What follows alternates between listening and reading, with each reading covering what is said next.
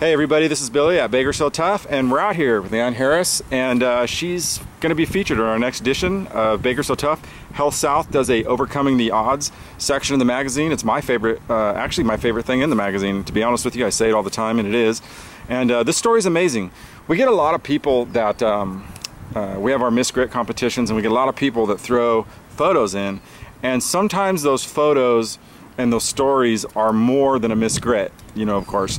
And this story, when I saw it, I was like, oh man. And of course, I remember reading about it when it happened, and I guess we'll just start. I mean, welcome to Baker So Tough, man. I'm glad you're here. And can we tell people your story? Do you mind? Okay, so let's talk about before. Obviously, you're here. You're in a wheelchair, right? And before, you weren't always like this. This happened. This was an accident that happened. And before, can we tell people before the accident? I mean, you did a lot of stuff, right? Yeah, before the accident, I was out here. I had 4 horses I was taking care of, and my friend let me take over one of them. And then I did the drag racing and photography out there at Famoso and Vegas. I did a lot for Vegas. And really, I mean, I was all over. Every time I heard a car was moving, I was inside of a vehicle. Yeah. Wow. I didn't want to stay in one spot. Right. Pretty active. Yeah. And then, I mean, one day it changes, right? I mean, it just in an instant. Yeah. And what can you tell people? Do you mind telling people like what happened, or? I don't really remember like it all. From the readings and the newspapers and the reports was that I went to go pump my gas, and as I was pumping my gas, a drunk driver came across the intersection and hit my car while I was pinned behind it. Wow. And then the gas pump broke, and I flew with the gas pump as my little sister was in the front seat. She watched the whole thing. Wow. So it wasn't just like me by myself. Yeah. Man, you don't. I mean, that's so crazy. I mean, you're pumping gas. You're not even on the road. I It's like, don't remember a thing. Like, yeah. I don't remember April at all. I woke up, and it was about March, kind of end of April, beginning of March, and I was convinced I missed Easter.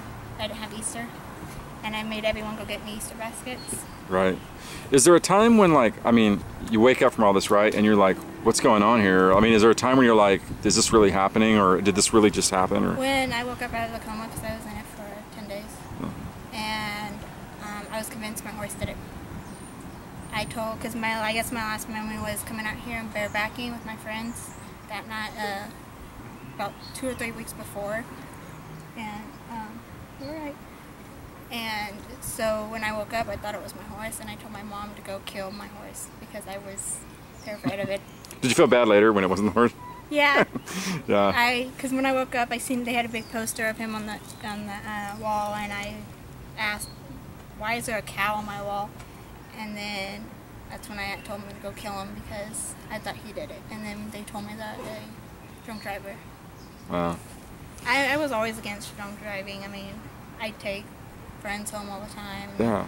Parents, they'd call me, and I'm like, sure. Right. You know. Yeah. You ain't gonna like it because I kind of give a lecture, but. Right. Yeah.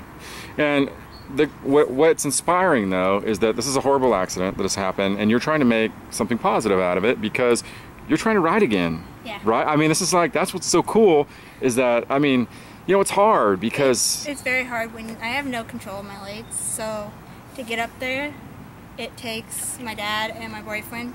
My boyfriend will carry me up there. Yeah. And then I throw my legs across, my dad makes sure they're in the stirrups, and then I kind of try to go from a balance. Yeah. But I've tried riding without the modifications to my saddle. Yeah. It didn't work too well. No?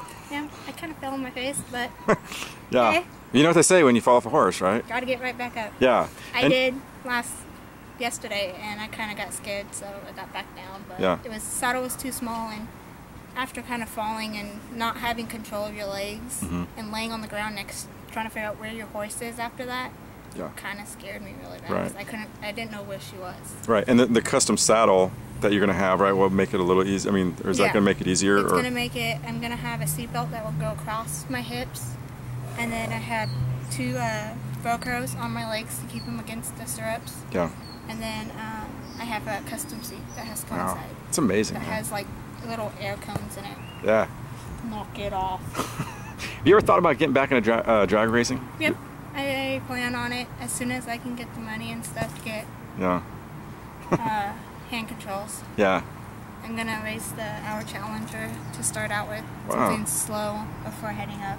Yeah. I told everybody before my accident I wanted to race motorcycles. Yeah. And so everyone after my accident said, okay, we can still do that. And I was like, no, because I mean, it's got Right. two wheels and I got no legs, but Right. they said a snowmobile. Yeah. So Now you're talk about that one. so as far as medically, are you still, is there stuff you're still doing, or is it, are you pretty much reached your medical end, or how's that work? No, Okay. I pretty much won't reach the end of it. I have severe UTIs now that put me in hospitals for weeks. Wow. My back is completely severed. I have no spinal cord at T10, which is my belly button. So sitting on the horse, or doing really much anything is pretty much cut below the belly button. So it's like really no balance. Yeah. And when I start getting sick, I start losing balance.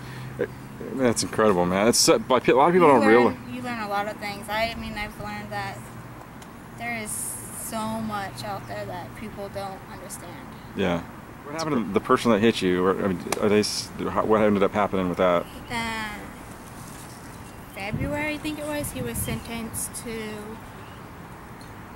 7 years, 4 months with a GBI, which is great bodily injury. Man.